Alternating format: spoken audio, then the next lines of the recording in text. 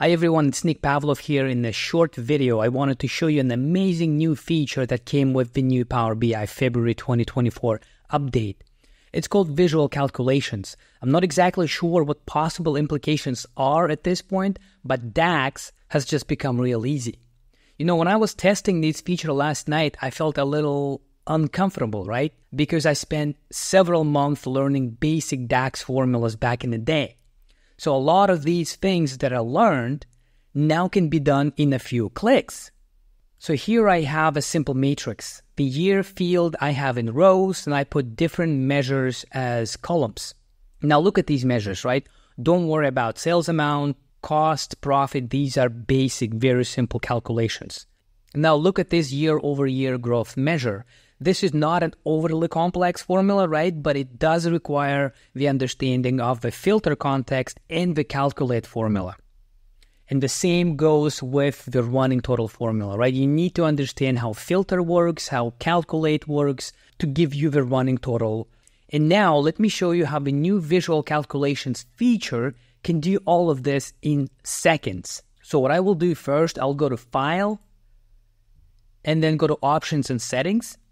Go to Options, and then here you need to find the preview features right here. Scroll down here, and then put a check mark under Visual Calculations.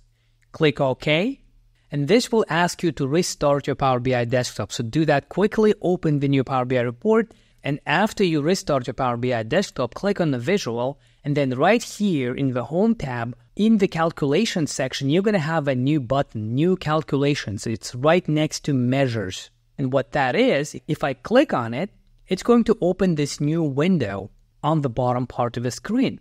Using this interface, you can create calculations. So you don't have to write DAX formulas anymore. So for example, let me create a new column called New Profit. And that's going to be basically sales amount minus COGS. That's it. And here I have this measure, but this calculation right away appear on my matrix. Now let's do more complex ones, right?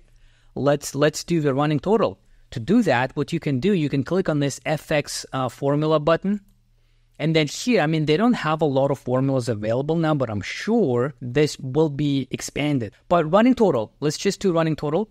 And then right here, I can obviously change the name of it. And all I need to do is to indicate the field, the name of the field for which I want to calculate running total. In this case, it's sales amount. And all I do is click enter. And now this new field, this new calculation will appear on my visual. Now let's do another formula. So I'll click FX. And then here I have moving average. This is a pretty complex formula. I would have to sit down and think about it and remember how to calculate this. I would have to go to probably SQL BI website and read Marco and Alberto's article about this, and then try and test these formulas over here. And then hopefully I can figure this out.